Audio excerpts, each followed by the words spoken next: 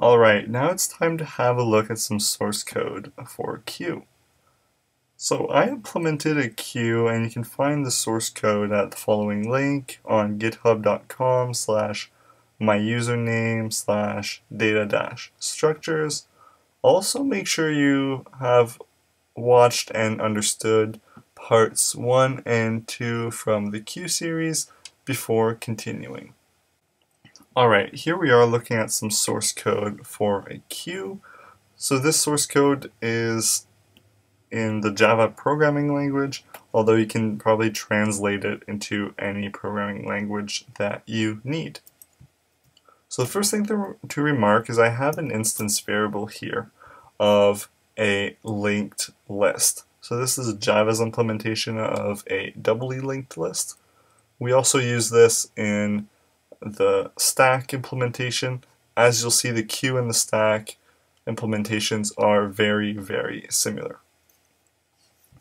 So here I have two constructors, one that'll create just an empty queue and another optional one which will create a queue but with a first element.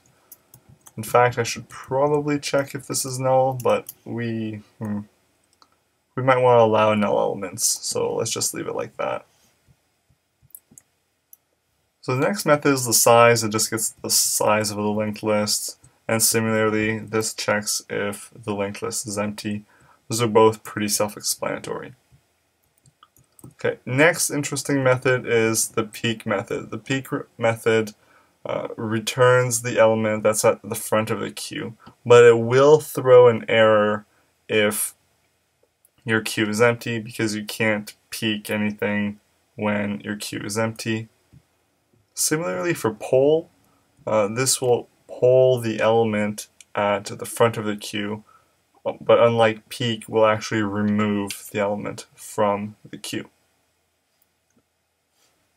So next, we scroll down a little bit, I have offer, which adds an element to the back of the queue. I guess I am allowing for null elements, so if you don't want null elements, just put an if statement and throw an error or something. So the poll removed from the front, and you can see offer adds to the back.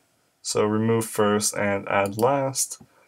And the last method in here is an iterator, in case you want to be able to iterate through all the elements in your queue.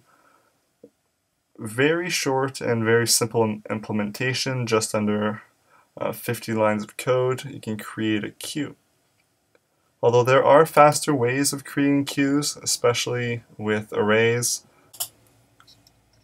The idea with arrays, especially static arrays, if you know the maximum amount of elements that will be in your queue at any given time, then you can create an array of that maximum size and have pointers to the front and the back positions in your queue, and add and remove elements based on the relative position of those pointers.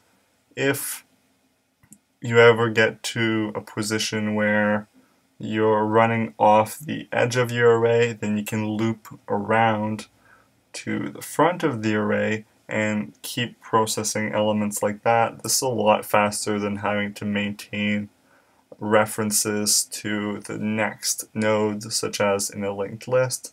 So I guess I'll say that's your homework, is to create a static array based queue.